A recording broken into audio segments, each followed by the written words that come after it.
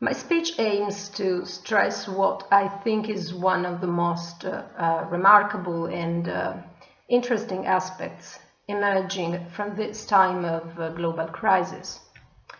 That is the rediscovery of a sense of solidarity within the national community. The coronavirus pandemic has been enormously impacting the European community, while again, unfortunately, showing the limits and structural weaknesses of a union which seems to be unable to act as such in times of common challenges. I'm thinking, for example, of the lack of a true European plan for facing the problem on a true European level. On the contrary, if we look, for example, to single nations, and more precisely to my country, Italy, although what I'm going to say is true for sure for many other countries, acts of reciprocal solidarity have frequently been seen. From voluntary associations providing free assistance to people with specific handicaps, to companies producing extremely cheap or even free products useful in this pandemic, like, for example, protective masks. From free online services giving psychological assistance to elderly people, to donations to the Italian Civil Protection Force.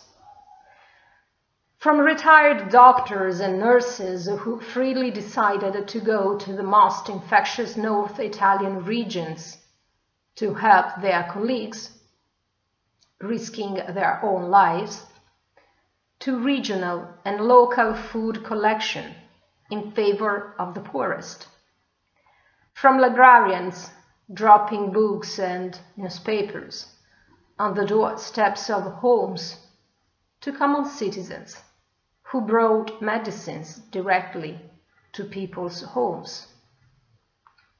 Most of these actions have involved both small towns and big cities, creating a network of solidarity from local to national level. In my opinion, all these gestures assume the principle of cooperation, the consciousness of belonging to the same community and care for one another. In a word, they assume the principle of mutual solidarity, which has been particularly evident and strong, chiefly toward the weakest and most marginalized members and social groups.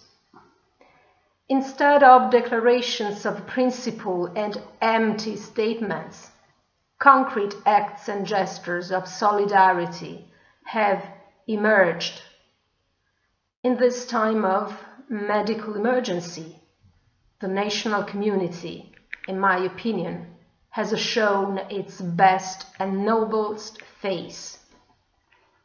Chiefly because the aforementioned initiatives have involved the poor and those most exposed to the negative social and economic effects of the pandemic, including, for example, immigrants. It is a double challenge. The first is to think how to reactivate and implement such concrete and active solidarity in times of normality. And the second, the most difficult, is to understand how to develop and implement it on a true European level, implying not so much the creation of a true supranational solidarity, which, however, remains the long-term objective, but in the first instance, the creation of true and broad solidarity between the European member states. Thank you very much.